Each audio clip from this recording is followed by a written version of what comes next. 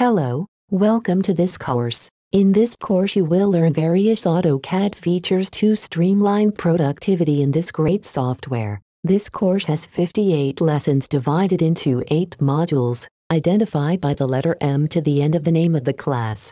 In this sequence, customizing the AutoCAD 2009 interface, you will study about aspects on customizing the program interface to facilitate access to commands, blocks, and other frequently used resources.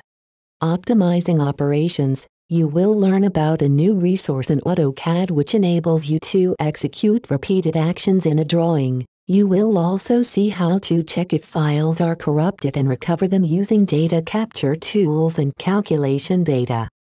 Applying advanced resources in sketching and editing, this module teaches about some AutoCAD resources to facilitate sketching drawings, such as creating new areas, using construction lines, object alignment and other tools as well. Managing layers. In this module you will study about some advanced resources for managing layers, such as creating layer groups, viewing control, layer manager settings, and importing layers from other drawings.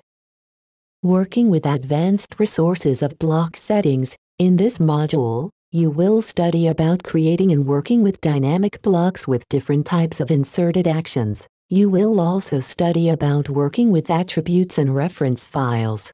Working with texts and tables. In this module, you'll see how to work with tables and drawings, beginning with the simplest and then even those which are linked to calculation spreadsheet data. You will also learn about the resource of data extraction fields, spell checking, text formatting, and automated scale viewing.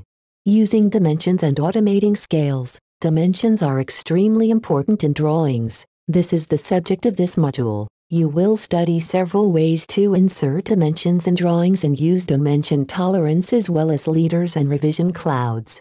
Concluding the drawing, this is the final module and you will study about different ways to publish a drawing sketched in AutoCAD. You will also learn about revising drawings and how to create drawing blocks using the Sheet Set command. We wish you a great study.